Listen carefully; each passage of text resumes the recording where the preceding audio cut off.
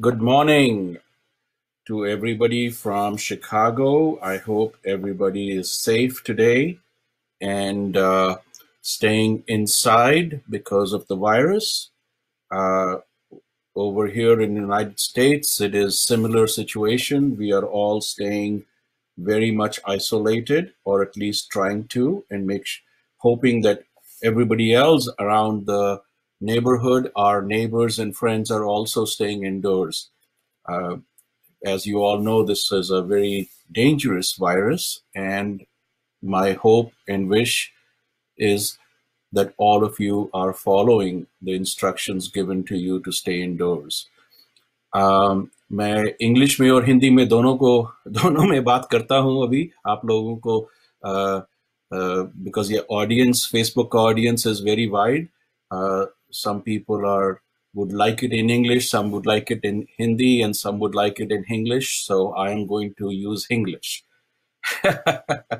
So again, जो ये virus की सिचुएशन है बहुत सीरियस है. आई होप आप लोग घर में रहें and safe रहें. चलिए, let's talk about Gupta Dynasty and Gupta Coins. If you have any questions, अगर आपके पास questions हो, please feel free to list them in your comments or send me a message, and I'll be happy to address the questions. So first screen जो आप देख रहे हैं, this is about the additional resources. अगर आपको more information चाहिए तो shivli.com है, which has got information on the book. Book has all information, history on coins, history from coins, inscriptions, all that data is in the book. And additionally, some of the chapters are posted for free on the website, academia.edu.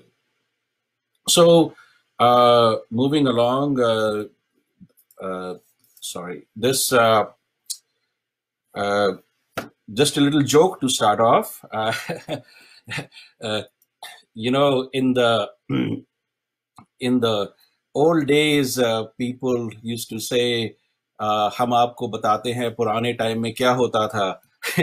I'm thinking कि we might have to tell our grandchildren the same thing कि really एक time होता था हम restaurants जाते थे, सब लोग एक साथ बैठ के खाते थे, अब घर में रहते हैं. So I thought I would put this joke up there. This is very similar. Hopefully we can all get back to going to restaurants and going out and enjoying life. Chaliye, let me tell you what this is going to be covering this talk. This is a series of talks that I hope to give to all my friends and people that have interest in the history of the Gupta dynasty, India's history, and also, of course, anything to do with coins. So let me tell you what this is and what this is not. This is not an academic paper or an academic discussion. This is just simply आप लोगों से मैं बात कर रहा हूँ, explaining to you my 35 years of research, what I have learned. As some of you know, I'm also, a very serious collector of gold coins and Gupta coins. So what have I learned from the collecting experience? So that some of you that are collectors will also maybe learn from it and maybe not make some of those mistakes. And let's start off with a joke. A few months back, I was in United States and मेरे को एक call I from a person that I did not know, but he had a question on the coin. He had got my phone number and उन्होंने मेरे को phone करा और बोला, sir हमने सुना है आपको कॉइन्स के बारे में बहुत जानकारी है. मैंने बोला हाँ बताइए. गुप्ता कॉइन्स के बारे में बहुत जानकारी है. मैंने बोला yes of course I know. आपको बताइए आपको क्या चाहिए इंफॉर्मेशन. तो he sent me this picture of a coin of Gupta coin and he said, sir ये बताइए ये कॉइन कितने का होना चाहिए. मैंने बोला देखिए मैं कॉइन की वैल्यू वगैरह डिस्कस नहीं करता. आई डोंट इवन नो आप है कौन, लेकिन आप अगर कोई और क्वेश्चन है I will gladly tell you. तो ही सेड, सर ये बताइए ये रियल है कि नहीं है। मैंने बोला सर ये मैं देख रहा हूँ, मेरे को पिक्चर से बहुत, इट्स वेरी डिफिकल्ट टू से वेदर इट इज रियल और नॉट रियल, बट मेरे हिसाब से ये कॉइन रियल नहीं है। It looks like a copy of a real coin. This one is not real in my opinion.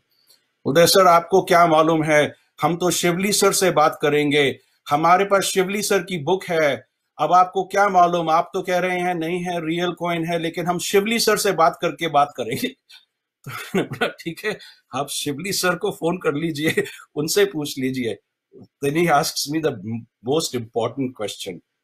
He says, sir आपके पास शिवली sir की किताब है? मैंने बोला हाँ किताब तो है सर, आप पढ़िए किताब, फिर हम आपसे बात करेंगे।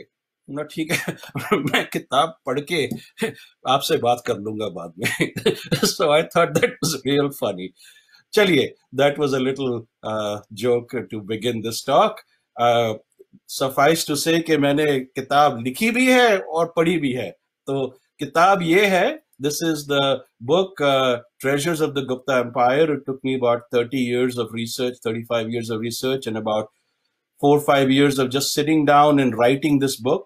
It has got a lot of information on it, and it is available on Amazon and a few other places. चलिए, so a little bit about the Gupta Empire. ये Gupta Empire कहाँ से आया, कब स्टार्ट हुआ, इसका सब detail book में है, लेकिन जस्ट ब्रीफली आपको मैं बताता हूँ कि Gupta empire was started originally bye Shri Gupta. उनको इंस्क्रिप्शंस में श्री गुप्ता के रेफरेंस से उनको रेफर करते हैं, मतलब Shri can be a title, Shri can be his name, we don't know, but we assume it's just a title as we use Shri nowadays. But in all inscriptions, all the Brahmi inscriptions that we see so far that have come to light, uh, the person who started this dynasty is always referred to as Shri Gupta, and his title that he's given, imperial designation, is Maharaja. He's not Maharaja Dhiraj Raja, he's not Raja, he's Maharaja. After him, there was another person, Shri Ghatotkach, and he's also referred to as just a Maharaja. And then after Shri Ghatotkach, we have Chandragupta I. So Chandragupta I is, we discussed him and his coinage in the first talk, which is also on Facebook and YouTube.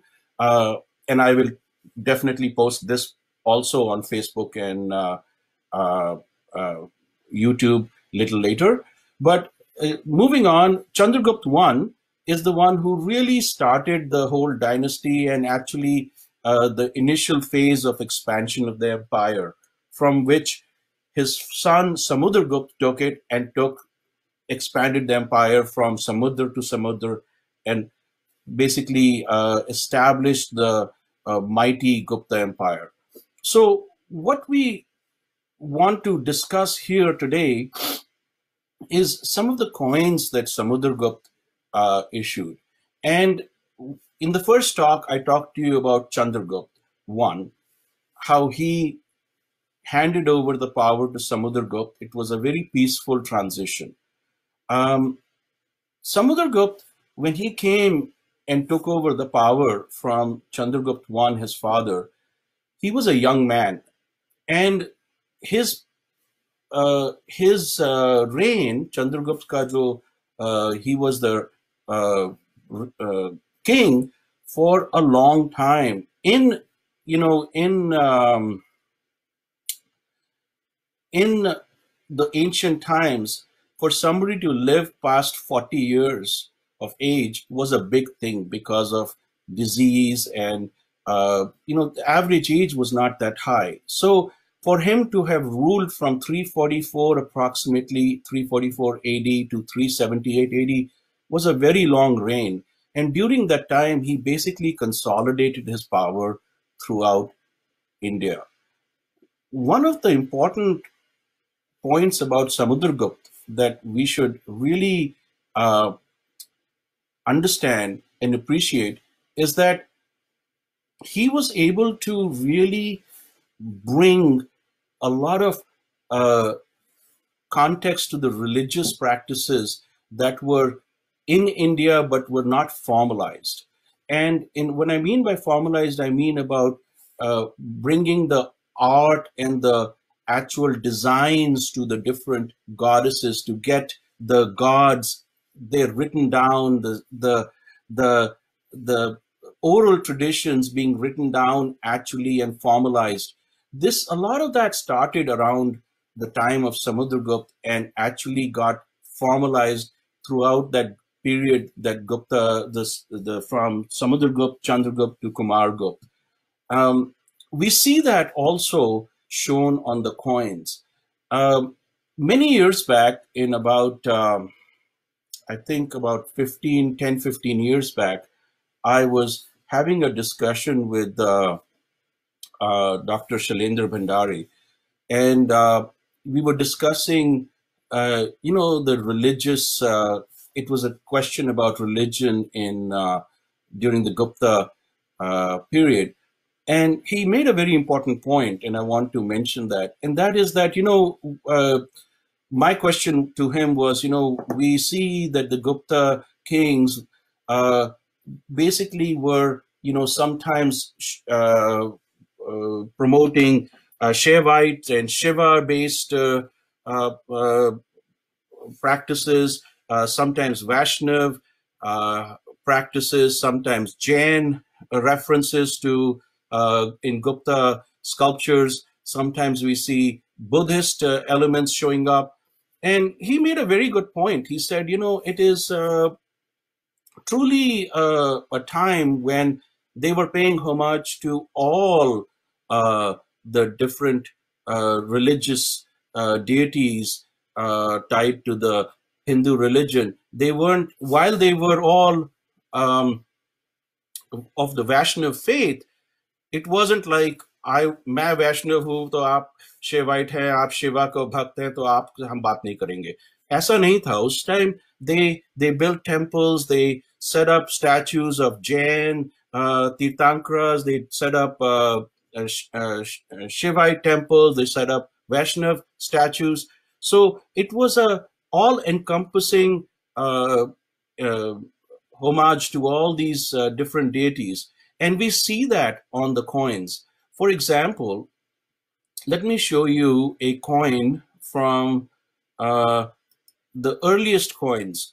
Actually, it's not, let's see, this to make this example really good. Let's look at a coin from the Sasanian Empire, for example, prior to the time when oh, I don't have it here. I'm so sorry. I thought I had the image, but I didn't. But if you look, for example, look at, I thought I had this slide here. I apologize. It's not here. Okay. But what I was trying to show, right here. See this crescent Dhwaj, the Balachandra Dhwaj? This is a crescent-shaped standard that is on the battle axe coin of Samudragupta. So a battle axe coin of Samudragupta, this is the battle axe right here. So if you see this crescent-shaped Dhwaj, this crescent standard is actually a Shaivite symbol.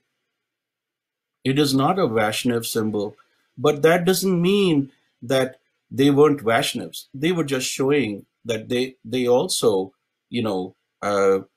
revered Shiva as a king, as a deity, I'm sorry. And if you see here, for example, on the coins of Ashvamedha coin of Samudragupta, where is the Ashvamedha coin of Samudragupta? Right here. You see this Ashvamedha coin of Samudragupta, you will see that beautiful coin, of course, one of the best coins I've seen of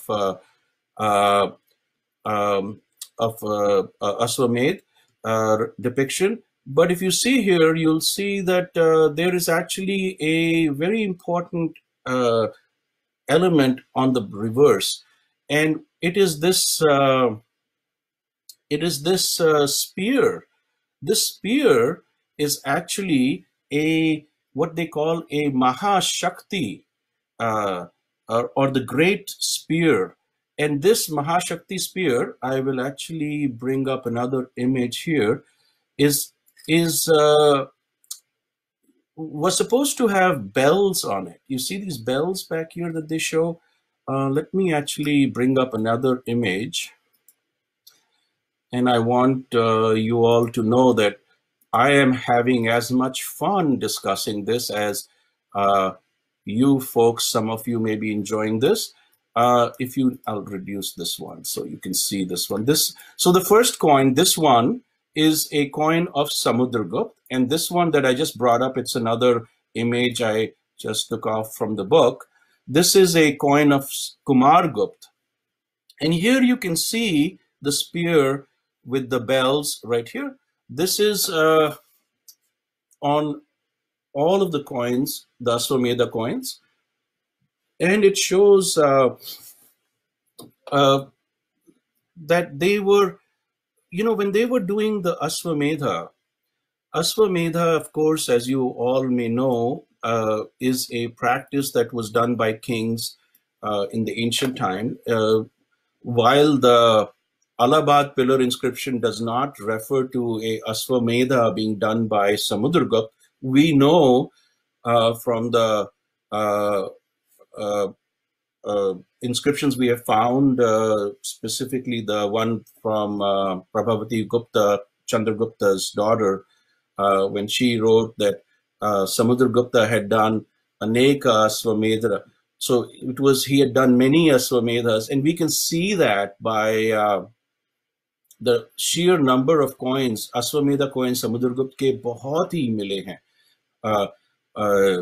Very large number of gold coins with the Ashvamedha shown on them are known of Samudragupta.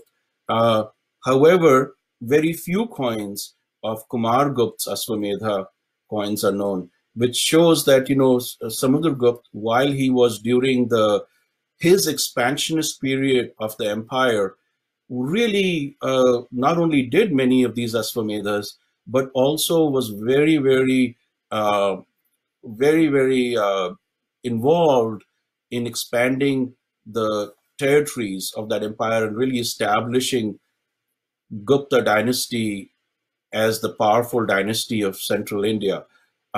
Here is a map. It'll help you better understand this. This shows you that where the empire and how it basically changed from the extents of the empire from 4th century all the way to 5th century. And you'll see under Samudragupta, he went all the way from east to west and really took over a large portion of India under his control. And then over time, after Samudragupta, Chandragupta II, which is this area of the Malwa, the Gujarat region, Kutch region, Chandragupta II was able to bring this under his control also. So in order for this control to be done, this region to be controlled, the Ashvamedha was a very important practice during that time.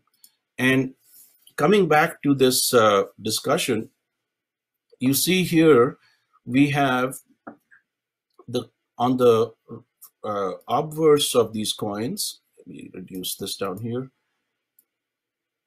You have the yupa right here. You have the horse, sacrificial horse standing on a pedestal. And you have chief queen shown here, right? Ashvamedha Parakramah. Parakramah was the Biruda of Samudragupta, right? And then Ashvamedha is the reference to this specific scene that is shown here. Similarly, for a coin I'm discussing the religious things that we see on the coins. This is a very important coin. Actually, there are only 2 or 3 coins of this known. Here on this coin, you see something that you very seldom ever see. And I'll show you another coin as a reference, so you will be able to understand why I am saying this is such an important coin. Let me bring up another coin of, excuse me, let me bring up another coin of Samudragupta here. So Samudragupta का एक और coin मैं ला रहा हूँ to show you. Okay, see here, you see, you very seldom ever see this line right here. You see this? This is the Yajnapavitam. This is the sacred thread. We never see this on any coins. We actually, I don't know of any other coin in the Indian coins that ever has a Yajnapavitam shown. So we see this, we see the one mala down here. So the one mala we see on a lot of coins, but this sacred thread is shown on this coin, a very rare coin.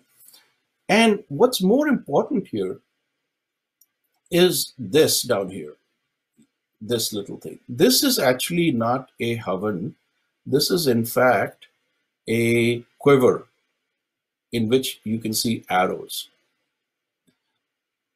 Now, the Yajnapavitam, the sacred thread, disappears from coins after Chandragupta I.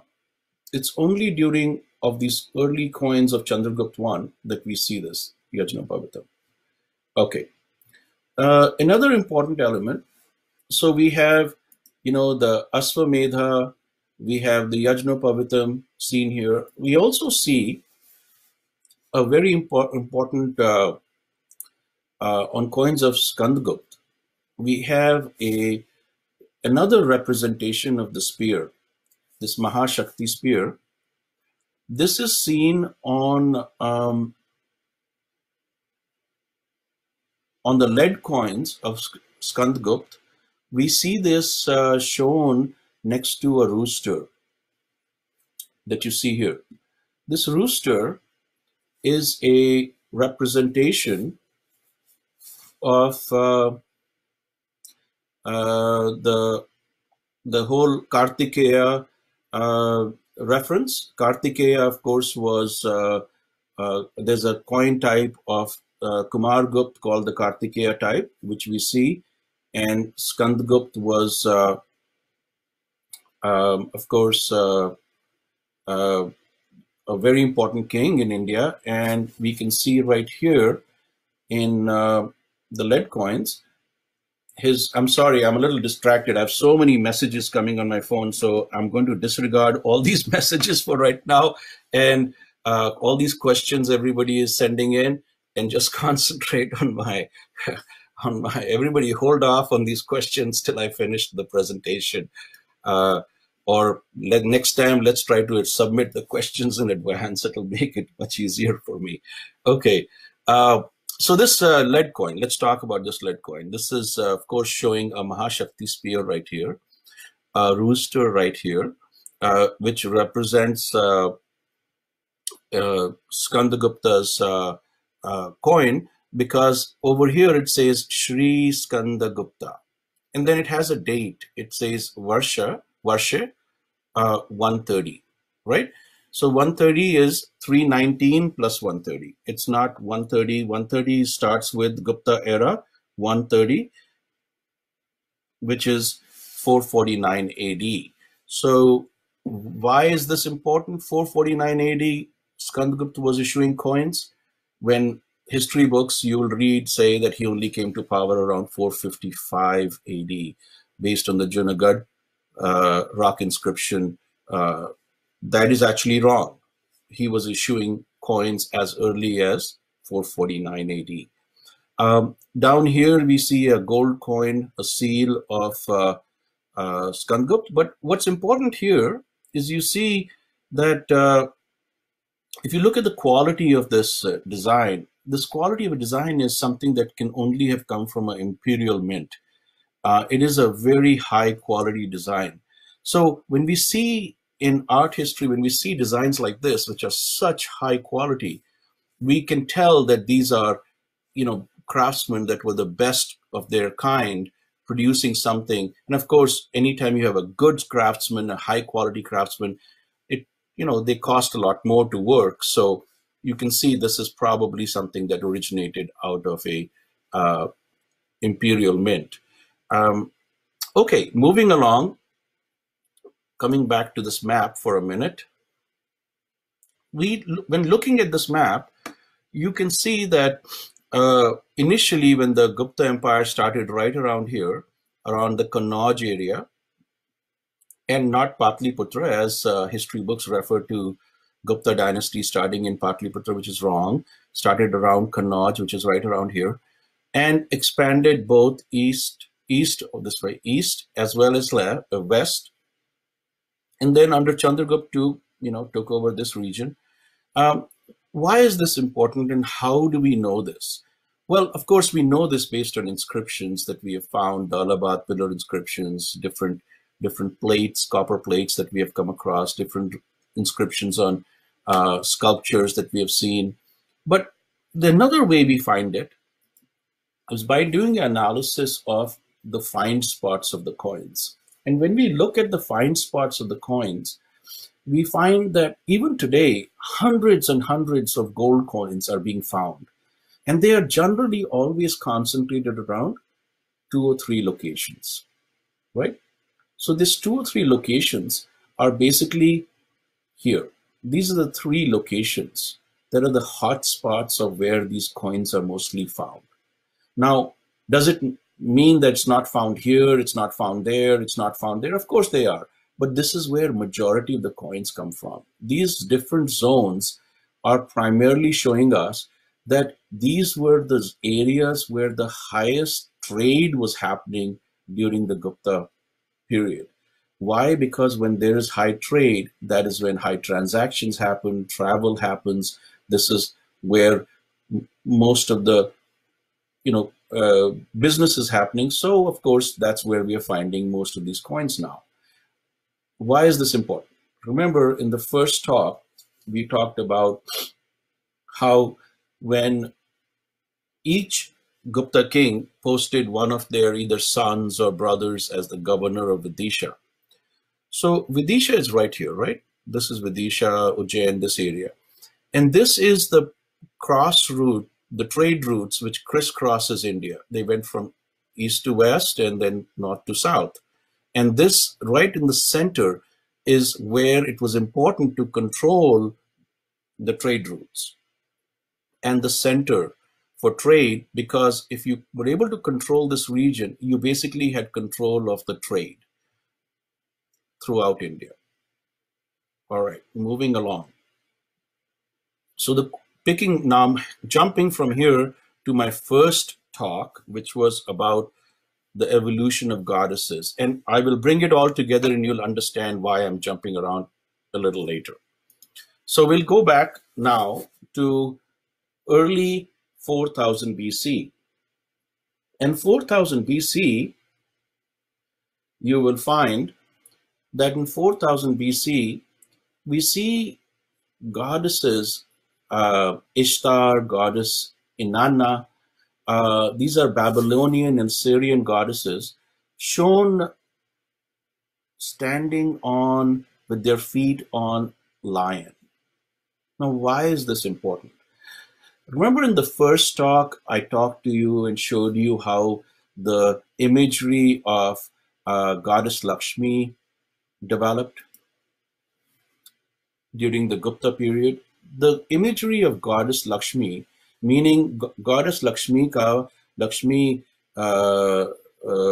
का जो design था वो कैसे बना, मतलब goddess holding a lotus, sitting on a lotus, how did that happen? Well, that happened during this period. It started off with goddess Lakshmi, goddess Ardaksho seated on a throne. It evolved slowly into goddess seated with her feet on a lotus. Right here, she's holding a lotus. And then finally, we see this goddess Lakshmi design. She's seated on a lotus and holding a lotus. Same way, thousands of years before goddess Lakshmi design was finalized, 4000 BC, 3000 BC, this Assyrian goddess, Babylonian goddess, Inanna, Ishtar, the concept of the goddess with her feet on a lion or two lions was a common representation. This continued throughout even up to the Kushan period, when goddess Nana here was shown sitting on a lion. Now, back then in India, this was the first representation we had of a goddess seated on a lion that was basically the precursor to the design that we saw later on come together right here as a goddess seated on a lion, but she's holding a lotus flower right here. So the Simhavahani, the goddess Nana design became the Simhavahani Lakshmi. And Simhavahani Lakshmi, of course, then continues on to, the representation design going into the design that we see today of Durga, similar design. So this goddess Lakshmi seated on a lion came about around the 5th century AD. And it came about as a final design, basically originating from here, from goddess Nana, okay, which is going back to 3000 BC right here. Now, do we see this design? Do we see this design prior to that? No, we see it originate, slowly evolve, similar to the design that I talked about of goddess Lakshmi, where she was seated on a throne, seated holding a cornucopia. We see the same thing here. We see the goddess, originally seated on a lion, but also a throne behind her. Same thing, we see the goddess seated on a lion. When the throne is gone, she's still holding a cornucopia. And then it slowly evolves into goddess seated on a lion with possibly the throne back, cornucopia, and then it evolves into this goddess seated on a lion holding a lotus. So the idea of showing you this is so you understand that the designs that we see today, which have become permanent representations of a specific deity, it took hundreds of years for it to evolve to that level. The same way, if you see here, remember I was talking to you about this Bala Chandra Dhwaj? So the Bala Chandra Dhwaj is a Shaivite symbol, right? So the Shaivite symbol, even though we know that the Gupta Dynasty was Vaishnavite because they had the Garud as their imperial royal symbol, they're still using a crescent Dhwaj, top Dhwaj, right here. You see Chandragupta I, Samudragupta, they both issued these coins. And here we see a Bala Chandra Dhwaj. You see? Same thing here. Samudragupta shows a Bala Chandra Dhwaj. Now, the reason it is important that I show this to you is because anytime you open history books in India, it doesn't matter who's written it. 9 times out of 10, they'll talk about the fact that Vaishnav, Gupta dynasty was Vaishnav. And in fact, the main kings of the Gupta dynasty were actually very open to all religions, and fully openly proclaimed their devotion to all of these deities. There was not a differentiation between I'm a Vaishnav, I'm a Param Bhagvat, so I will not go and attend religious activities of a Shaivite, uh, temple.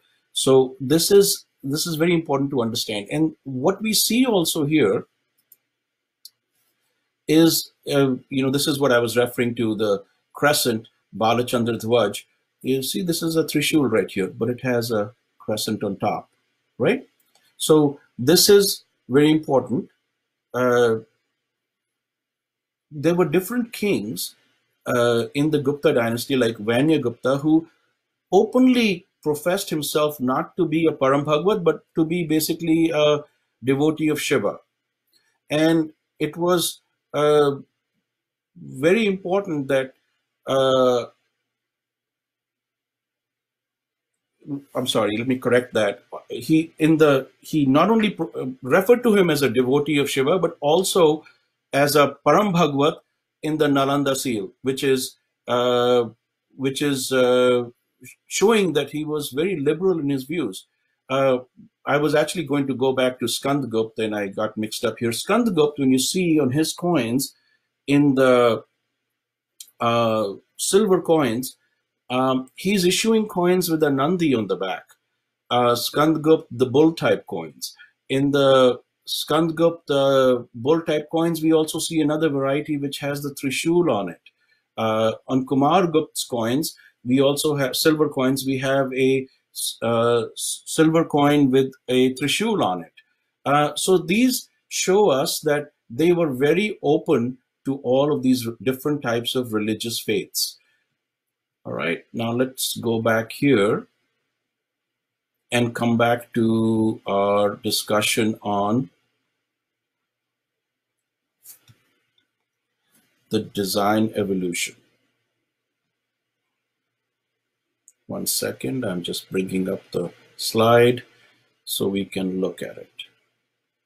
Okay, so in the 4th and 5th century AD, when we see the Gupta kings start to take control over most of India, what is it that we see totally change? We see that the Gupta kings basically blanketed the currency, the gold currency. It was the primary currency that was available there in the central India, in gold. It was the only currency available. We basically mostly taking probably the Kushan coinage, melting it down to strike the gold coins, right? Okay, so one of the questions that came up was, what happened to the smaller transactions? And the smaller transactions, as I have mentioned before, continued to happen using the Kushan coppers. The Kushan copper coins were continued to use during that time, because in central India, in this region, we do not see that much of the copper currency issued by Guptas. We primarily only see Kushan coinage, hundreds and thousands of them still being found. But in this region, which is the Gujarat and the